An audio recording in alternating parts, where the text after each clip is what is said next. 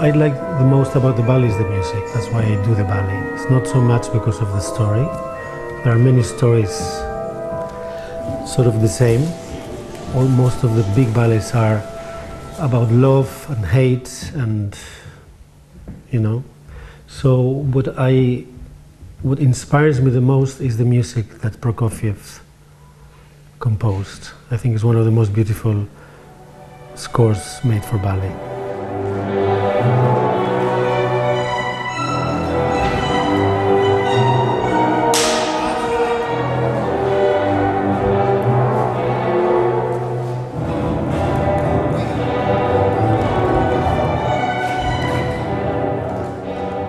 I just follow the music, and that's why I think this score is so clever and so genius, because you don't have to put too much from yourself. You just follow the music. It's like postcards.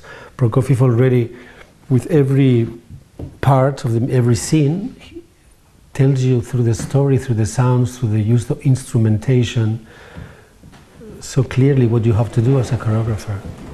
Other choreographers can be more abstract or can, you know, but he portrays so well through music the story. That's why I don't like the versions where choreographers change the story or change the music, cuts too many things, because it is just perfect. I do it in Verona, I do it in the Mediterranean. I have not seen a production that it is really Mediterranean. I want my production sort of to smell of jasmine and orange and cinnamon, you know, and of the sort of Mediterranean air. I try to also have Romeo and Juliet much more human. I took away a lot of pantomime. Actually, there is no pantomime. It's all through dance that I try to explain the music and the story. And also in this version that I follow and that I didn't cut anything, and there is Rosalinda, and there is Romeo, and Benvolio, and Mercutio, and Teobaldo, and Juliet, and the mother, and everybody dances very much. So the mother and the father, they are young people. If Juliet was 17, I gather the mother was maybe 30, something like that. I see many productions, the mothers are sort of like retired ballerinas and they sort of walk around the stage.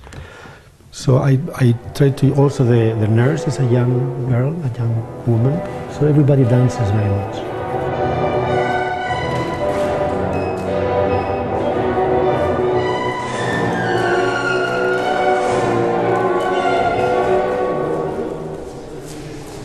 Actually, I think I cut only when like 4 or 5 minutes of the music, when she runs to Fray Lorenzo, and there is this music that it is repeating again from this theme of the balcony, and nothing really happens. So I don't think that this music is the only thing I would have said to Prokofiev, do you mind if we cut this little piece, because it doesn't really add too much to the story. And the costumes are very much inspired on Renaissance, but much lighter, so that people can dance and move. The heads are more modern, more contemporary, but the atmosphere, it's Renaissance, absolutely. I knew the kind of Juliet I wanted to have. I wanted to have a very young Juliet, quite crazy. I think she was quite crazy. You know, to run away that night and sleep with the guy the first night in those times, and then get the poison and all. I mean, it's quite, you know, quite a mad woman. So I wanted something like that. I'm very young and innocent, and not knowing what to do, very irresponsible, and the same with Romeo.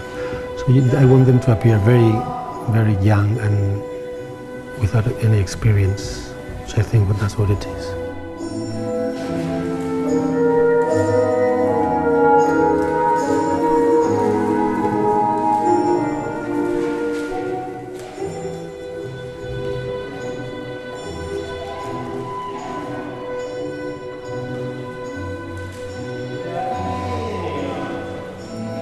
I read many times again the play, and some of the things that Juliet says, like for example when she first sees Romeo and when he first sees her, or with things that Mercutio Theobald says, or the Prince of Verona. It's so hard to do that in movement, you know. So that's why I just tried. It's not so important if maybe people don't understand exactly what's going on, but they have the feeling of what Shakespeare wrote, so beautiful.